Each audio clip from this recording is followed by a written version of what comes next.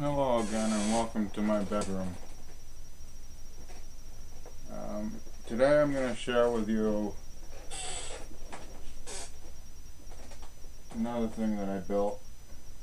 This is from a schematic that I pulled off the internet, and it is a tube amp.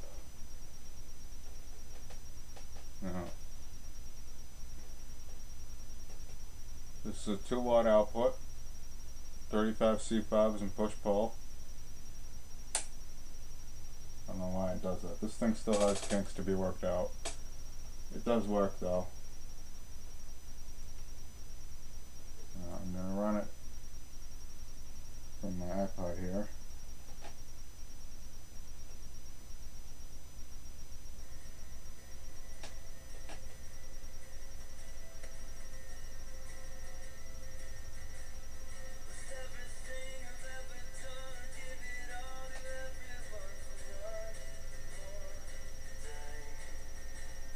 If I'm not careful, the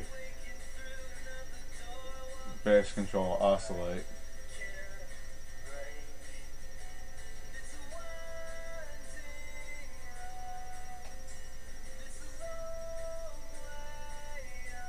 I don't know how well you can see that. Now, hold on a sec.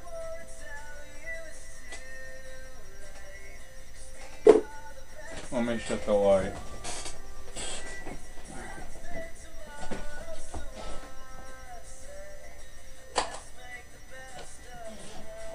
You should be able to see the tubes going now.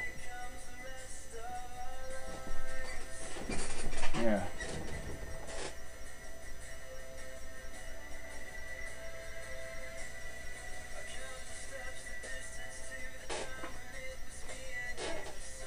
This is based on a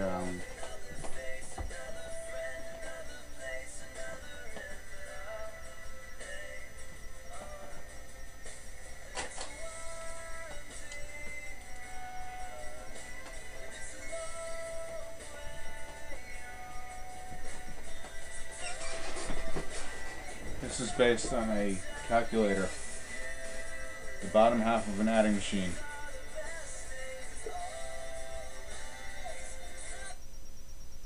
Now I have it, I should do something about that hum, shouldn't I? I have it running through another amplifier because digital audio is sensitive and I don't want to damage the output on the iPod.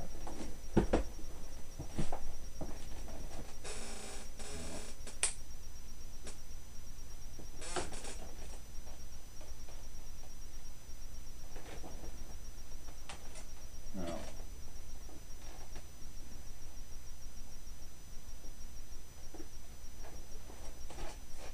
this is what I refer to as my stereo porta amp. I use this with the computer.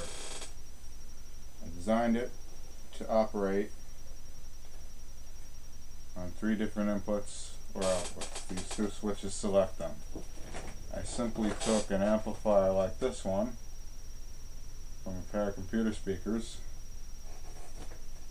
and these speakers from an old stereo, cut a nice big hole in it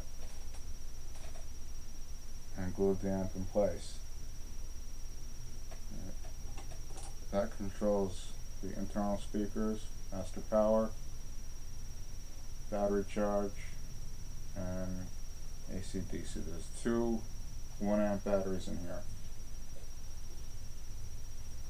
That connector is for AC line.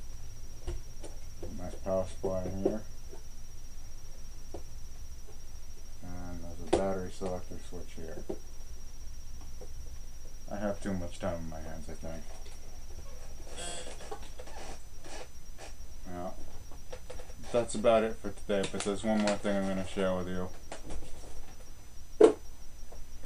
And that is my clock.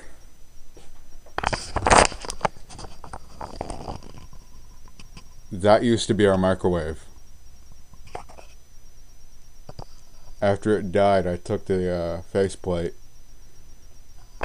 and now it sits on my wall.